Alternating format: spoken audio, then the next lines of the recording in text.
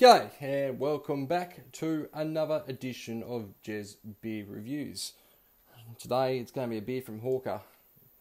It's the Rover Henty Street Ale. Now this Rover Henty Street Ale, of course, is brewed by Hawker. I do have their XPA to try, and the XPA is going to be in the battle of the XPAs coming, well, very soon. Anyway, we're going to tell you about this beer. It's a 375ml can. And its ABV is 4.3%. Look at that. Right, so this beer I purchased from Dan Murphy's. I think I paid something like around the $4 mark, a bit more.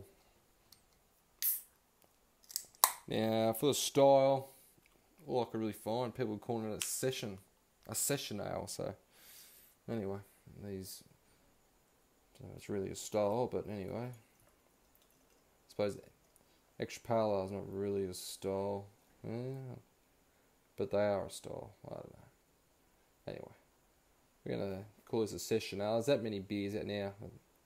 Session, it's the new buzzword of the craft world, or crafty. All the marketers. Righto. Well, it smells pretty good. Appearance wise, well, it's definitely pretty hazy. See the ingredients: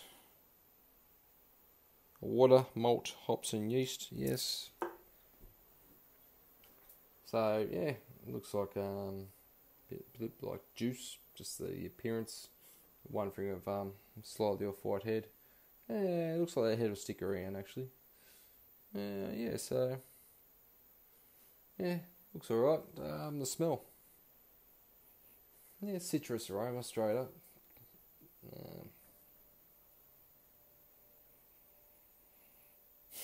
Yeah, sweet citrus. Righto. The taste. Cheers.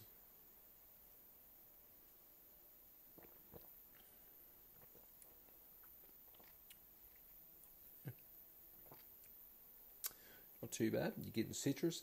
You get a nice little hit there of sweet malt.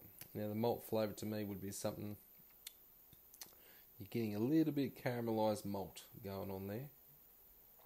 And then you get a bit of bitterness at the back end. Lingers on the tongue a little bit. And finishes somewhat dry.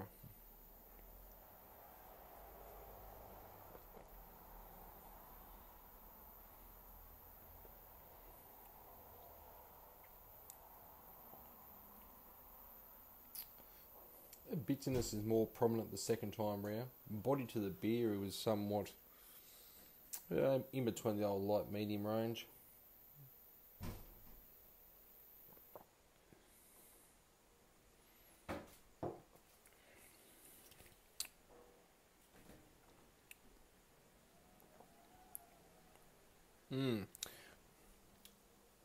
Somewhat does remind you of a Session IPA, maybe not quite as bitter. Wish there was more information I could get on the beer before I'd done this review, but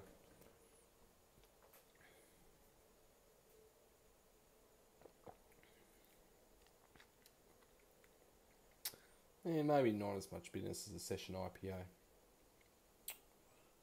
Just surprised by, I hope it's not overly bitter, but just I'm a little bit surprised. First time trying this beer, I never had it before, so it is the first time. It's normally good if you get a 6-pack. You can kind of have it off camera and you can work out your opinion a bit better.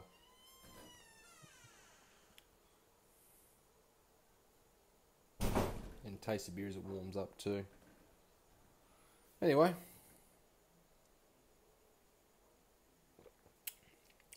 Citrus. Like I said, it's a bordering line Session IPA. That's what the flavour reminds me of there.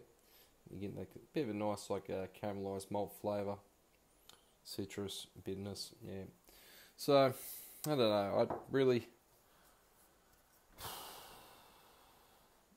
Tasting it maybe a Session IPA.